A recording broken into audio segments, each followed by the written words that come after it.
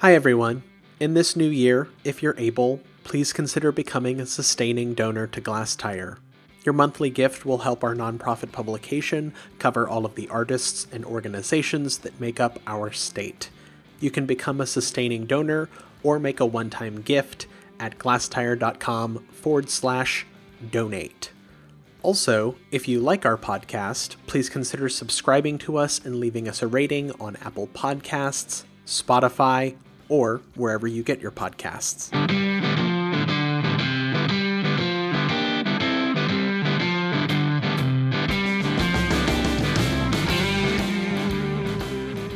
Hello, and welcome to this week's Art Dirt, our podcast where we talk about topical art topics.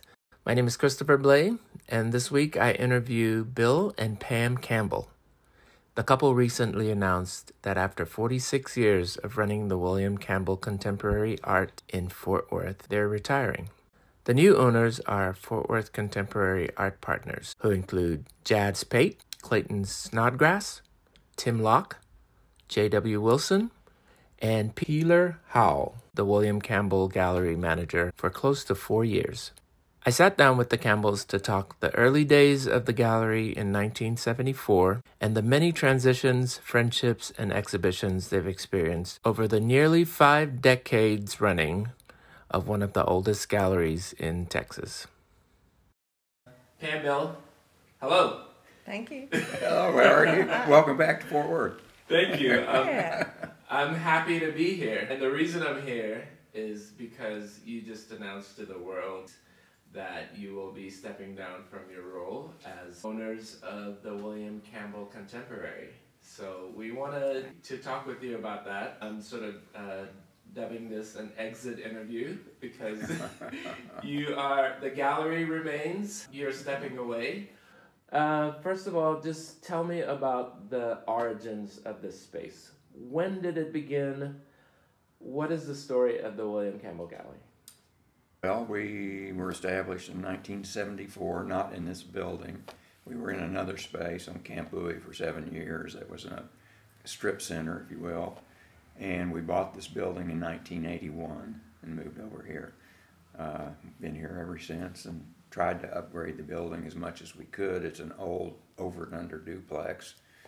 So we took all the non-structural walls out and tried to open it up as much as possible.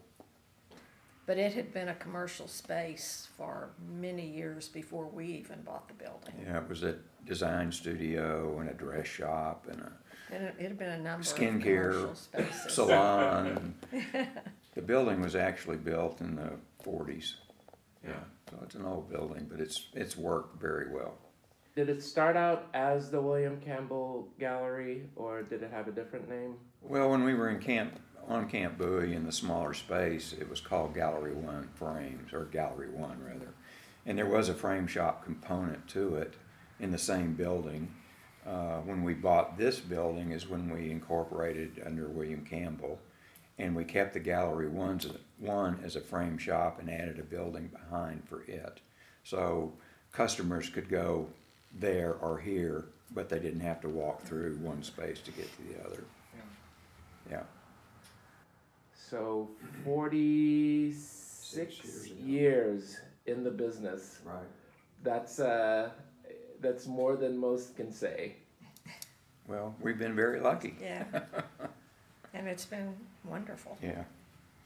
Well, when we first started out, I have a degree from TCU, and I had been gone from TCU about 5 years. I worked in different advertising agencies in Dallas when I got out of the Army. In the business I worked for at that time, there was a recession in 1973, laid off all the employees because business was that bad. And that's when we bought the gallery frame shop that was over here. I am from Fort Worth, and Pam went to TCU and had lived here a while. And we had a son at that time. But what I had to draw from at that time were artists and professors that I had known while I was in TCU.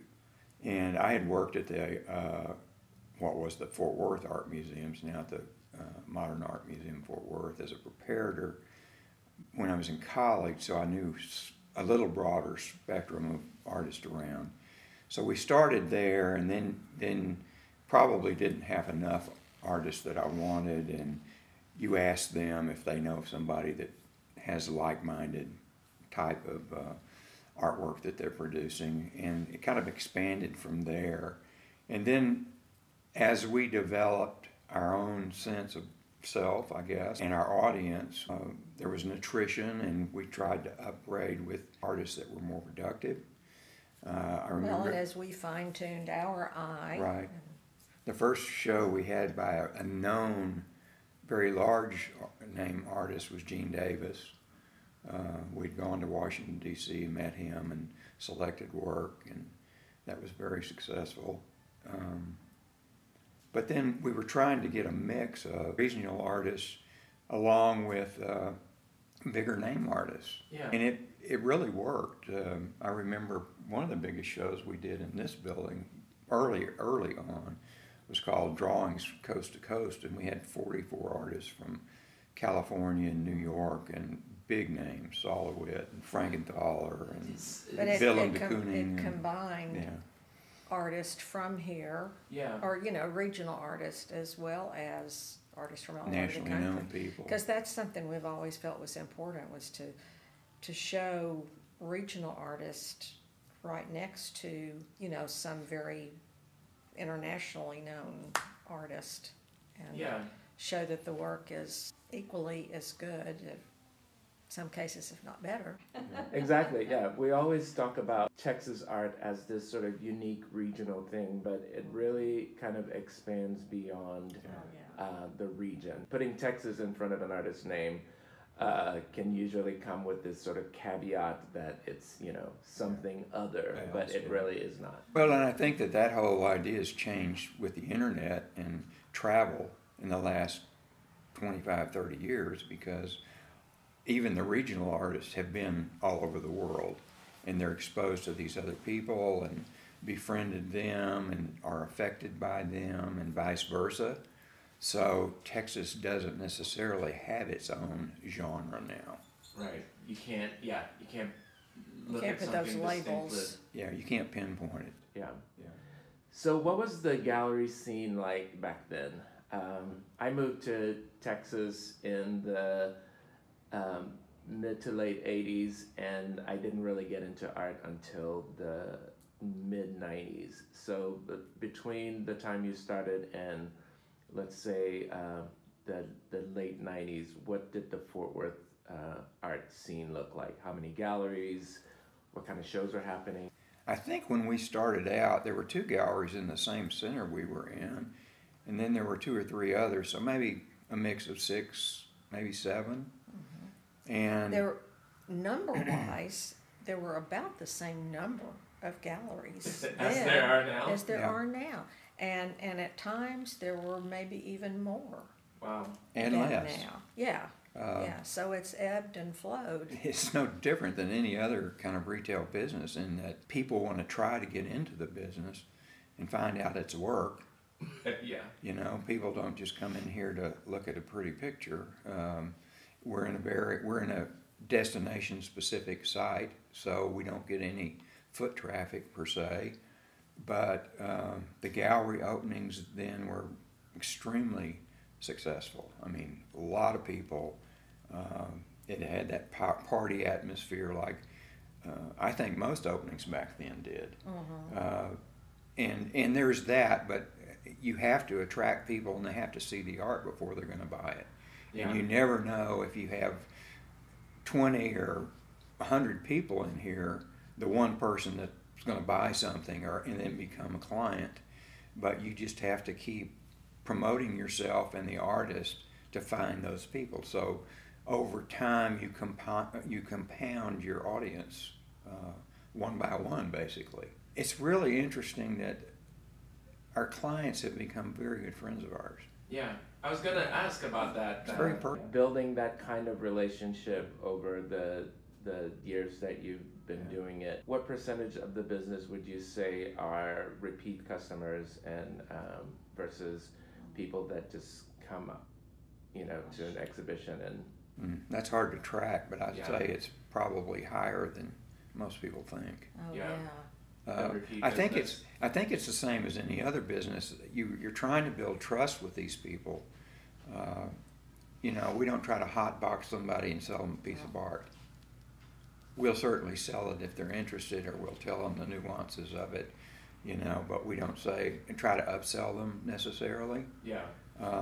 We do that by merchandising or hanging the exhibitions and hanging the small things, large things, price variations, so people can kind of pick their spot they're comfortable with. Yeah.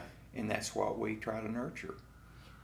So for the day-to-day operations over the past few years or decades, what do you think has contributed to your longevity selling art in this space over the years?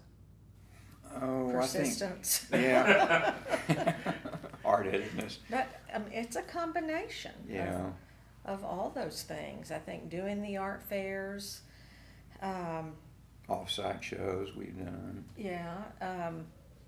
you have to bring in new artists from time to time without sacrificing the support of those artists that you have represented for a long time too, because that's extremely important to maintain those older existing relationships too, and without getting so many artists that you just can't support all of them, but you have to bring in some new fresh work from time to time too. I'm trying to encapsulate everything that you've done here over the past 46 years into one interview, and it's probably not going to happen, but I and definitely... things you've done here. Yeah. We can't forget that. You know, and I'm very grateful as an artist that doesn't have like a conventional practice and multiple alter egos, and proposing something like what you're talking about, the Frank Art Smarter Thrift Art Gallery Enterprise. It's something that I don't think I would have felt comfortable bringing to another gallery, and it's partially because you know, I lived across the street, I think it was 97 to 99. I lived almost directly across the street from here, and I was still at community college, and it was my first sort of regular art experience to come into this gallery to openings. I think there's even a picture of me and my daughter upstairs at one of the shows when she was like 2 years old. But it's that openness, that welcome neighborhood gallery feel that still has the international connection and connection with Texas artists that maybe gave me that, made me think that you wouldn't laugh the idea out of the space. But we've also developed a good friendship over the years. Sure. Yeah. What are some of the other memories like that in this space? Shows that you put together that have really just been beyond work. It's like, you know, this isn't just a business, it's a labor of love. Better-minded people would have probably like turned away from trying to make art a business years ago. That's what our accountant says. So what are some of the things that memories of shows that kept you going when you thought you might have? I would say the personality of the artist. We've always had the philosophy that we would only do business with people that we could get along with and really enjoyed being around. And as well as anybody knows, there are so many artists out there. There's no reason to deal with people that are very hard-headed and demonstrative about what they want versus settling down a little bit. And this is a business, and yes, we're very serious about it, but we don't need you to push us around. Right. We don't push them around. So we've developed these incredible friendships, like we've said, with these artists. And I think one of the most enjoyable things about it is A, we already like their work and they're here, but many times they'll stay with us at home when Yeah, artists they're from out of town. passing when they come through in or when they for have an shows. exhibition here, and we love being around them. It really is a joy Yeah. to have an exhibition for them. And I think that if you exude that passion for what they do, we can sell it. I mean, we believe in it. Yeah. And, you know, if we have that artist versus somebody that's real pushy and hard to deal with, who are we going to push the hardest? Yeah. That's a no-brainer. But when we've had shows that have been, you know, really successful over the years, obviously that's really exciting.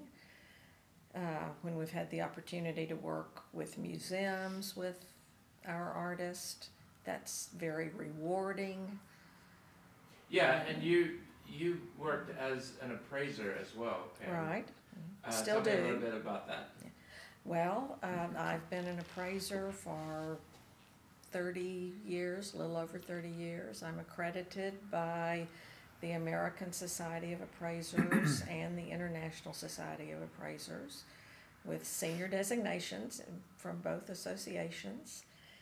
And I really enjoy doing that. It's a lot of What's fun. one of the, do you have a memorable thing that you've had to appraise that you were like surprised at the value of it, either on the high or the low end? There have been several over the years. Well, I guess one that comes to mind is someone brought in something that they had bought at the thrift store. And, I mean, these things actually do happen. And she didn't recognize who it was by. She knew she really liked it and she thought it was important. And the signature was very, you know, hard to read, but Yeah. if you knew who it was, you would recognize the signature. And so it was an Ellsworth Kelly. Oh my God. It was a print, but it was a signed and numbered Significant print, It was yeah. about 8 foot long Yeah. piece, I guess. She had bought it for, I think, $175. And at the time, it was worth $25,000. Wow. And I've appraised it for her since. And gosh, the last time I appraised it, I think it was worth $45,000, maybe. That's amazing. Yeah, yeah. I keep telling her I'll be glad to give her $200 for it. It's a gorgeous piece, just gorgeous. And then she gets a lot of the other. Oh yeah. You know, I'm proud to say that I never brought you any one of my thrift store finds. So tell me specifically the nature of your announcement. Would you consider what you're doing retirement, or are you? I would consider it a retirement. That will depend on if Peter needs any assistance or advice or anything like that. I live 3 blocks from here. I've got a phone, so he's always welcome to call me. If he doesn't, that's fine. But he's very capable, and we were so ecstatic when he and J.W. Wilson approached us. Will the name remain the same? Yes. And who are the people involved? It's primarily Peeler Howell and J.W. Wilson. They are the two that approached us Okay, with interest in buying the gallery. And Peter our has worked here. surprise. He had worked for us for 3.5 years before. Yeah. So he knew how confused we were. Yeah, so what was that conversation like? I mean... They were very professional about it. They set up a meeting with us, and we didn't know what the meeting we was didn't know what it was about, We said, which, okay. Oh, you're quitting? We didn't. But they said they were interested in buying the gallery. Were we interested? And, of course, we've been thinking about our exit strategy for a few years. We had another young lady we had hoped would buy it years ago, and she'd worked for us for quite a while, and she decided this wasn't what she wanted to do. Yeah. And we knew that Peeler was very competent. Although we're still very interested in it, we had done a lot of things that, we kind of felt like we were repeating ourselves all the time. Yeah. And I guess the fervor or enthusiasm for some of that stuff It wasn't what it was 40 years ago, obviously. But the fact that we're older, we also saw that this younger generation of gallerists were doing different things and different audience. A lot of our audience is very old, or passed away, and we needed to, get some new blood and new audience. My name is Peeler Howell. I am part of Fort Worth Contemporary Art Partners. We've recently purchased William Campbell Contemporary Art and Gallery One frames. What made you want to own a gallery? Well, that's a good question. I had always been interested in art. I studied art at TCU, studio art, and really my mom probably said it the best when we were talking about making this purchase here. She said, that's what you've always wanted to do. And I think part of me had kind of forgotten that, but that's true. I mean, it really is. Wherever we were, we traveled a lot when I was a child, and we were in art galleries all the time. And I remember now thinking, like, that would be a really great job, to be in the gallery all the time and make it your business. So there was some serendipity involved, really, because Bill and Pam were looking for a gallery assistant at that time, and it really just worked out well. It's really not much more complicated than that. I thought, well, what's the best gallery in town? I might as well start there. So I came to William Campbell. JW and I were talking. We went to get a cup of coffee, and we're kind of talking about what was going on and our mutual interest still. And he knew that I was working here, of course. And I brought it up to him that there is no real exit strategy, as Bill said, for the gallery. There's a bunch of work to do, whether the gallery closes or not. So, I mean, do you think there's an opportunity for us? Would you be interested in maybe trying to put some idea together about how we could continue on at William Campbell Contemporary Art? And he was very enthusiastic. I think he had always wanted to be a part of this gallery in particular.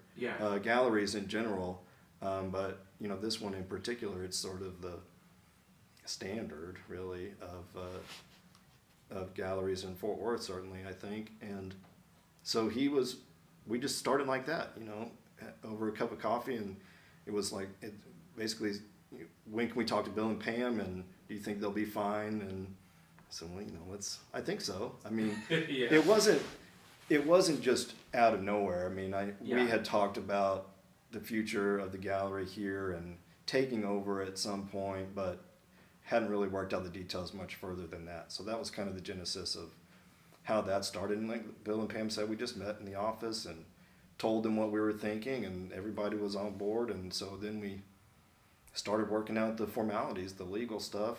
And so when they offered that, we jumped at the chance. Are you going to miss it? Of course. Oh, sure. Of course. But, we're still in contact with all the artists, and like I said, we've become very good friends, and we plan on visiting them when we're wherever they live and seeing them around here. So we're not going to be out of it. We personally called every one of our artists and Spoke told them what was happening. Yeah. And had lengthy conversations with every one of them, and every single one is very supportive and looking forward to working with Peeler. Yeah. And of course, they all know Peeler now. Yeah, because they've worked with him for over 3 years already. Well, you couldn't hope for a better transition than Exactly. Yeah. It's been very nice.